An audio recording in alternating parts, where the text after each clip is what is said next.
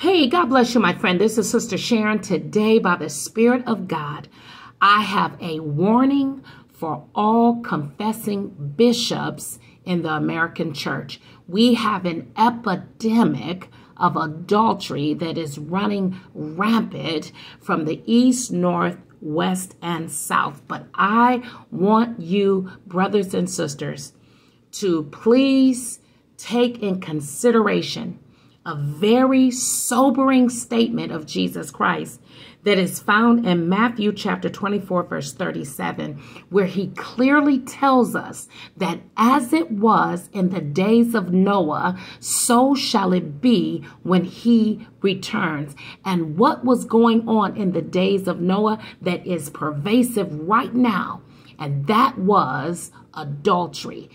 They were giving themselves unto marriages.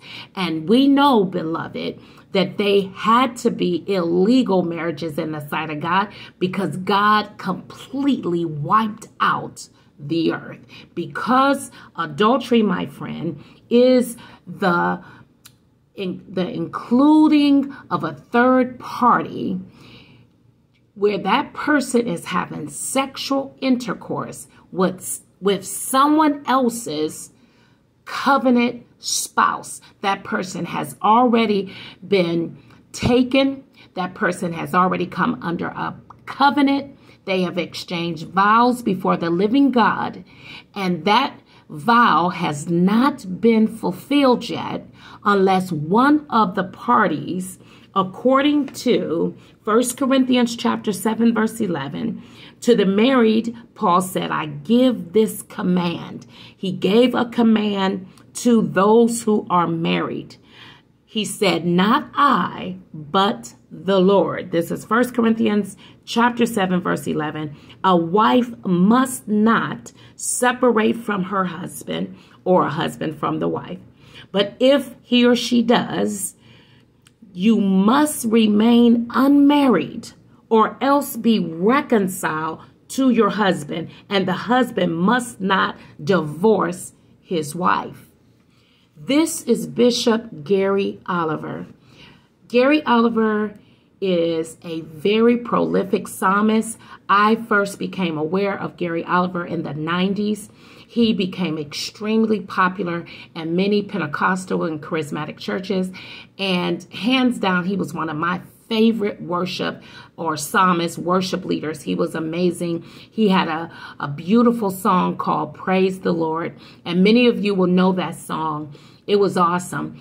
And at that time in the 90s, Gary Oliver was married to Tony Oliver. And we will find this is a woman named Naomi in this picture.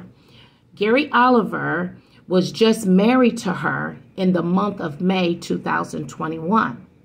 However, in 2018, Gary Oliver was married to this woman. Her name was Kim, and he regarded her as Lady Kim, First Lady Kim, and now is First Lady Naomi.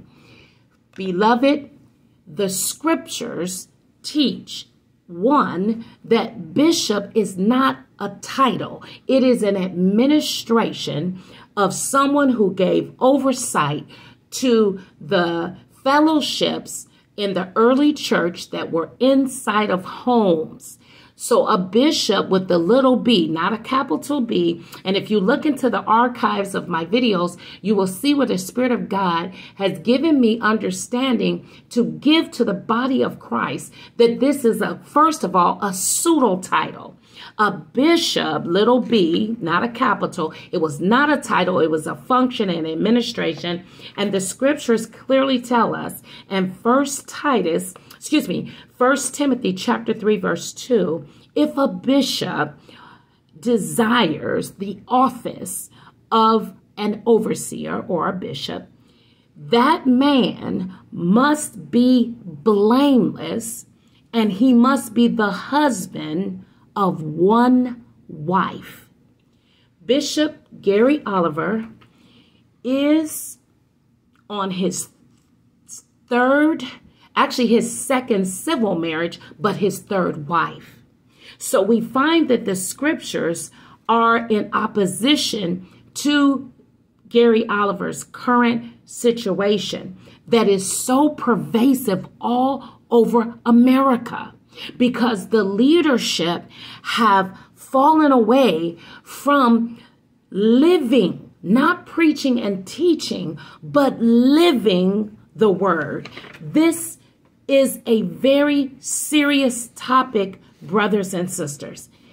If your covenant spouse is not dead and you have departed from that marriage, Paul clearly gives an instruction that you must remain unmarried or be reconciled to your covenant partner, because your vows, your covenant has not been fulfilled until one of you dies. We find in Romans chapter 7, we find that this is laid out in the scriptures to put guardrails on our hearts so that we don't sin against God in this serious matter of marriage. Romans chapter 7, it speaks to us that if a woman or husband, this is, let me be quoted,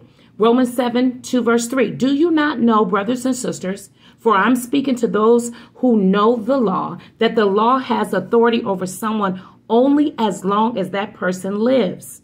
For example, by law, a married woman is bound to her husband as long as he is alive. But if her husband dies, she is released from the law that binds her to him. So then, if she has sexual relations with another man while her husband is still alive, she is called an adulteress. But if her husband dies, she is released from that law and is not an adulteress if she marries another man. Now, I don't know if Gary Oliver's new civil wife, Naomi, has been married previously. But Gary Oliver, who is the bishop in his circle, has been. And his wife, Tony, his real wife, is still alive. Brothers and sisters, let no one deceive you. We are subject that follow Christ to his teachings. And the word says in 2 John chapter 1 verse 9, please hear me very closely, brothers and sisters. Please hear me, all of you young men calling yourselves bishops, all of you men who are you're ordaining other men. And you are saying you are their covering. You are their father in the faith. You are their bishop. But they have had 2 and 3 wives. How is it possible when the word of God is clear that a bishop should be the husband of one wife and he must be blameless? What is going on here, brothers and sisters? We got to wake up. It is not God's will that no man perish. God loves Gary Oliver. Listen, friends, this is his wedding day. This was a very recent civil marriage and celebration. But beloved, do not be deceived. Hear what the word of the Lord says clearly. 2 John 1 verse 9. Remain in Christ's teachings. Anyone who runs ahead without remaining in the teachings of Christ does not have God. Whoever remains in his teachings has both the Father and the Son. Jesus said in John chapter 7, verse 16, my teaching is not my own, Jesus replied. It comes from him who sent me. John chapter 15, verse 6.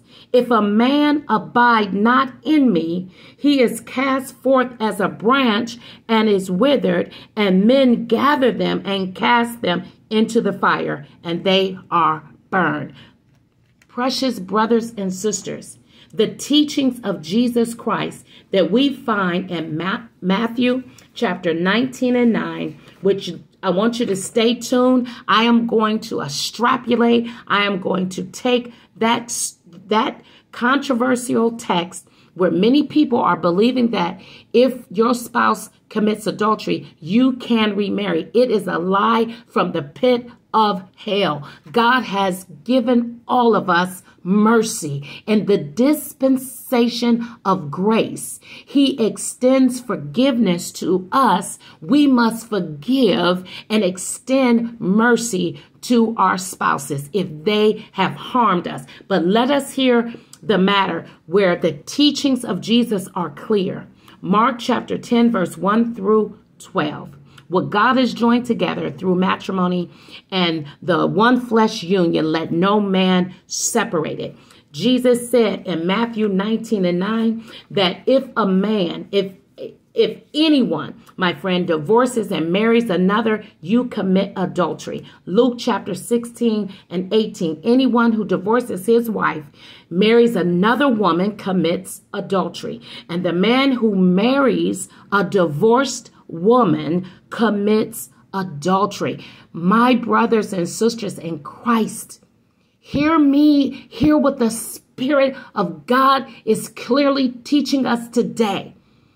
The teachings of Jesus Christ is exactly what the apostles were teaching. They were going from house to house, breaking bread and teaching what they saw and what they heard from Jesus Christ. Jesus Christ clearly has taught us divorce and remarrying another person when you have a living spouse, covenant spouse, is adultery. If you would like more understanding on this very serious topic, I do have a playlist right here on my channel. If you look on the channel, you will find maybe a dozen or so videos on this topic. If you visit my ministry website, you will find other men and elders who are very clear in their teachings. Friends, let no one deceive you. You will find resources to help you. Do not be deceived. Brother Gary and Naomi, Sister Kim, Kimberly, Sister Tony, everyone involved here, we must be sober. God is merciful, God is patient, and he is kind. And it is not his will that we fall into a ditch and believe the lies of the evil one. Gary Oliver, your wife is still living. May God have mercy on us all. And those of you that are so-called bishops that are watching this video, where art thou? Enough has been said. Till next time, God have mercy on us all.